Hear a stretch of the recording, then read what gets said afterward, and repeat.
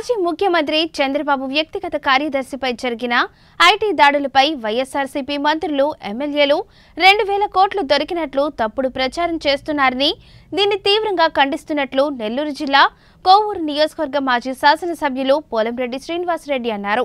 చంద్రబాబుపై ప్రజల్లో చెడ్డ పేరు తీసుకొచ్చేందుకు వైసీపీ నాయకులు విశ్వ ప్రయత్నం చేస్తున్నారని విమర్శించారు.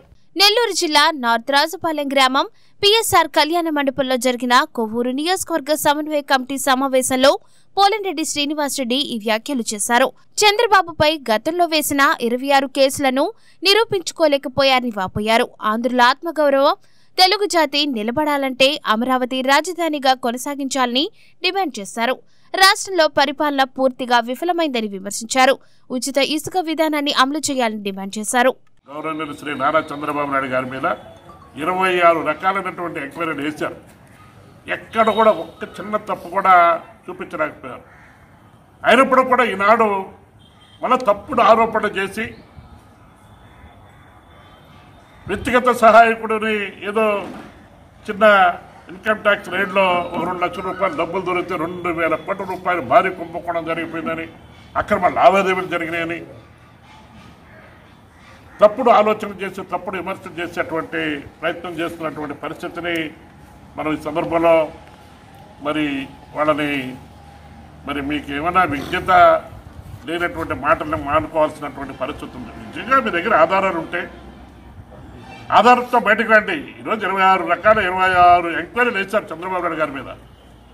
ఒక్క ఆరోపణలు కూడా మీరు రుజువు చేయలేపారు. ప్రత్యేకంగా కేంద్ర ప్రభుత్వాన్ని డిమాండ్ చేస్తా ఉన్నాం. తెలుగుదేశం ప్రభుత్వం కూడా సిఏఏని ఏదైతే సిటిజన్షిప్ అమెండ్మెంట్ యాక్ట్ ఏదైతే ఉందో దాన్ని సిఏఏ ఈ యాక్ట్ని వెంటనే ఉపసంహరించుకోవాలని డిమాండ్ చేస్తా ఉన్నాం. కేంద్ర ప్రభుత్వాన్ని డిమాండ్ చేస్తా ఉన్నాం. దీంతోపాటు NRC national registered of citizens ఈ యాక్ట్ కూడా ప్రజల ఆలోచనలకి విరుద్ధంగా ఏర్పాటు చేసినటువంటి యాక్ట్.